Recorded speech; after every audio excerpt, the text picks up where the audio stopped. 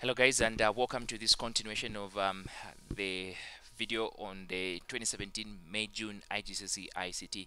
This will be part 4 of this video. In the last video we ended on step number 12, and in this video we'll continue step number 13.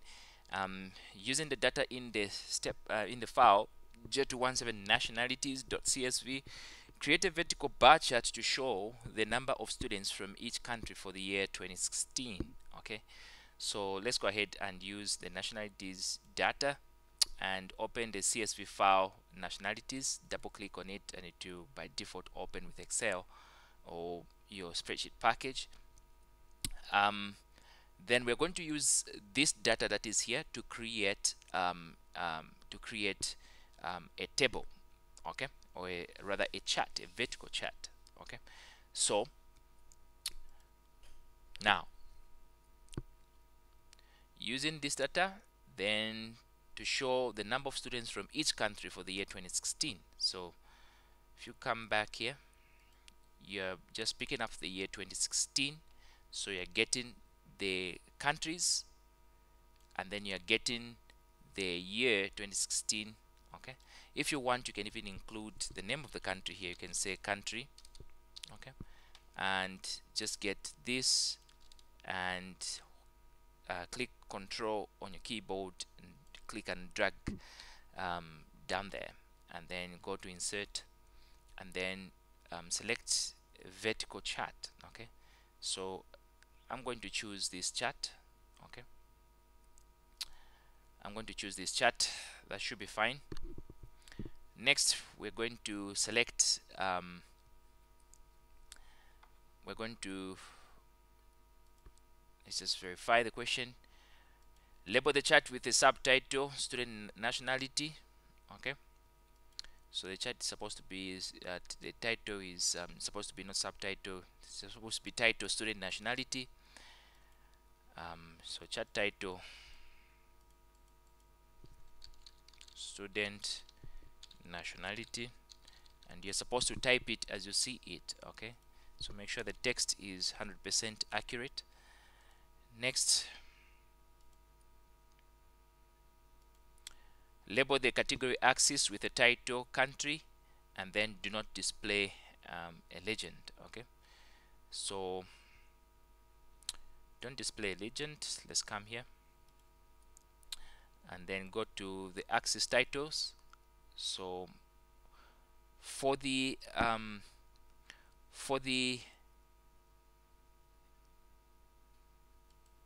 one, we're going to select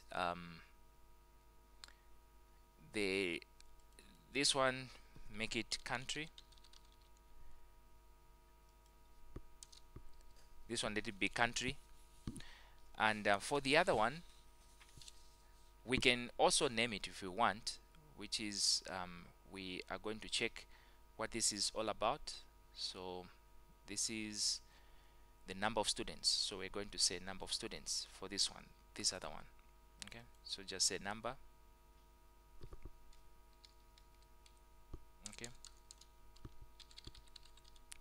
Okay, that should be fine. So number and also country. Okay, next, a legend is not displayed. We are going to format the values and the axis values so that they have the maximum value of 1200 and the increments of 300. Okay, so come back here and select this portion. Okay, go to text options here, and no, not text option, axis options, and select this part here, which is axis option. Alternatively, you can right click and select format axis, and it will still bring you to this window. So the maximum is supposed to be the value 1200. Okay, so the maximum is supposed to be 1200, so just type 1200, and the minimum, of course, supposed to be 0, and then the units are supposed to be incrementing in units of 300. Okay, units of 300. So you notice it will be 0, 300, 600, 900, 1200, and that's what we want. Okay, so come back to the question again. The maximum value is 1, 2, and the increments is 300. Okay, so that should be fine. So next, insert the chart after the paragraph ending. Students came from in 2016. Okay, so the paragraph that's ending, student came from 2016. So come back here, make sure that the chart is there, copy the chart, and you're going to paste it on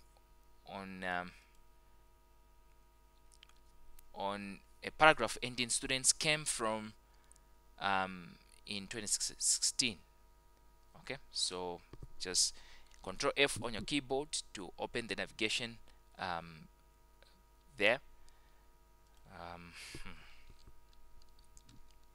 So students came from, and that's the text there, and just there we are going to paste the chart, and notice that the chart actually fits on the existing margins, and that should be perfectly fine.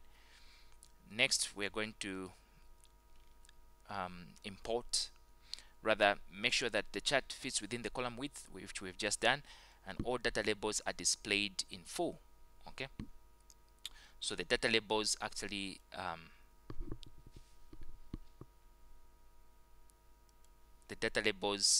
supposed to be displayed in full.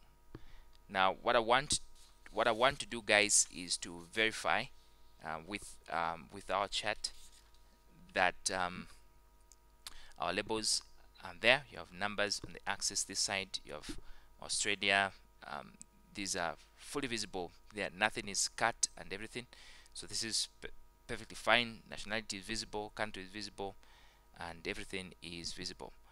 But the other thing also that I want to point out is that if you come back to the question, we're only told to put the category title for the axis to be country. The other one we were not told to put that. So what I'm going to do, for the sake of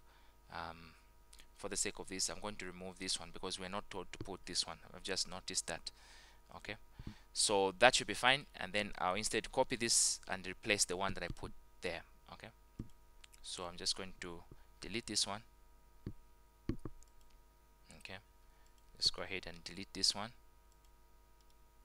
Now just undo it, delete it. Why is it not deleting the entire one? Okay, let me just undo it. Okay, so there you go, and paste the new one. Okay, so that should be fine. So next step is insert the chart which we've just done. Step 18, import the image j217 test.jpg and place this below the subheadings language requirements. Okay, so this is the image that we're supposed to import and place it before that. So what I'm going to do is to just go to languages or language requirements section, subheading, so just go down there, which is just here, and just below this one, at the beginning of this text, all summer schools teaching in English is in English. I'm going to put my cursor there and go to insert, and I'll insert a picture and browse to the location where these files might be found.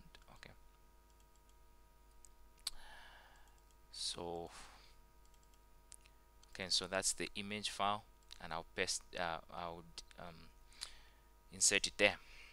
Next, reflect the image so that it looks like this. Okay, so take note of the direction of the image. We need it to be reflected so it looks like that. So flip it, go to rotate, and flip it horizontal, and that should be fine. Next, step 20, resize the image so that it is 4 centimeters wide and the aspect ratio is maintained. So 4 centimeters wide. size and position, and make sure that it is 4 centimeters wide, and make sure that it is the width that you are resizing, and then the aspect ratio is maintained. Okay, next step, align the image to the paragraph, or align the image to the top of the paragraph starting all summer school teaching, and then should be left with the left of the column. It should also be you should make sure that the text wraps around the image, and it may look something like this. Okay, so let's go ahead and just do that. So what I need to do is to wrap the text. I'll select square as usual, and make sure that the text is actually aligned to the paragraph, and that should be perfectly fine for now. Okay, and next step,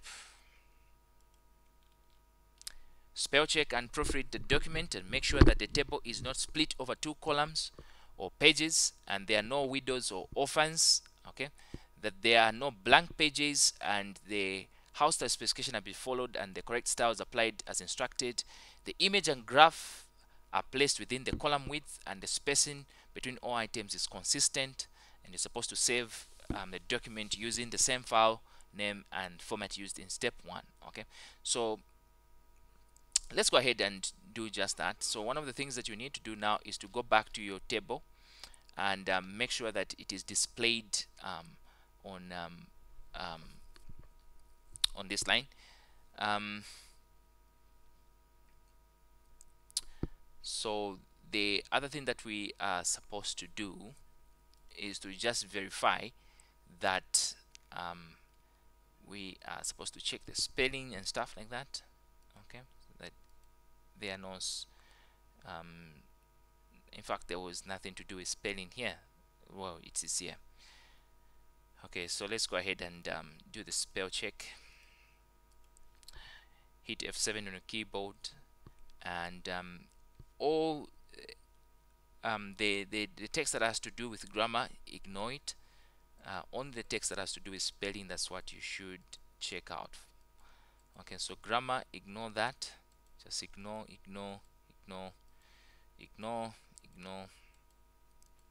Let me say all the text that is underlined in blue, ignore it. Or the text that is underlined in red, it means there is some spelling problem. Okay, so Tawara is underlined red, but it is a noun and it can be there. So just ignore all instances of Tawara information. Just ignore that. Ignore, and ignore. Okay, so this one I can change just some space there. Okay, so that should be perfectly fine. Alright guys, I think this video will end here. So the last step is just printing out your names. Make sure that your name, center number, and candidate number, they are appearing on the document. Okay, so guys, I think I'll end here. I will be able to put up database section maybe in the course of the week. I'm supposed to go home right now. My wife is waiting for me as usual. Alright, so thank you so much for watching this video. Don't forget to like, subscribe, and comment on these videos, and I'll see you in the next section when we start looking at the database section. Okay, so thank you so much.